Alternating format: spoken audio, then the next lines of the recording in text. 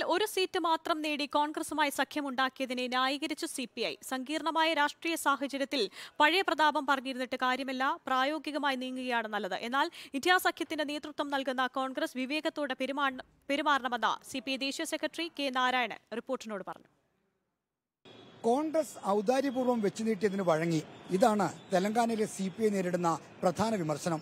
വിമർശനം ഉന്നയിക്കുന്നതാകട്ടെ സിപിഎം ഉൾപ്പെടുന്ന ഇടതുപക്ഷവും. ഇടത് ഐക്യത്തിനു വേണ്ടി നിരന്തരം വാദിക്കുന്ന സിപിഐ ഒരു സീറ്റിനു വേണ്ടി കോൺഗ്രസിന് പിറകെ പോയി എന്നാണ് കുറ്റപ്പെടുത്തൽ.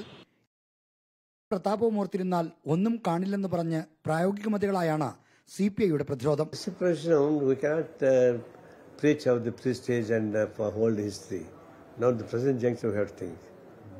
We are in the ground. We cannot think of that what Telangana armed struggle went on. Ravi Narayan was the first person, more votes than Nehru got here in Nalgonda. The all history is very glorious history. But we cannot see simply between the glorious history. And practically, in now what is going on, that we should remind it. പ്രായോഗികതയൊക്കെ പറയുമ്പോഴും seat ഒന്നായി ചുരുങ്ങിയതിൽ ഉള്ളിൽ നല്ല സങ്കടമുണ്ട്. അതാണ് കോൺഗ്രസിനോടുള്ള ഈ ഉപദേശത്തിൽ ഒളിഞ്ഞിരിക്കുന്നത്.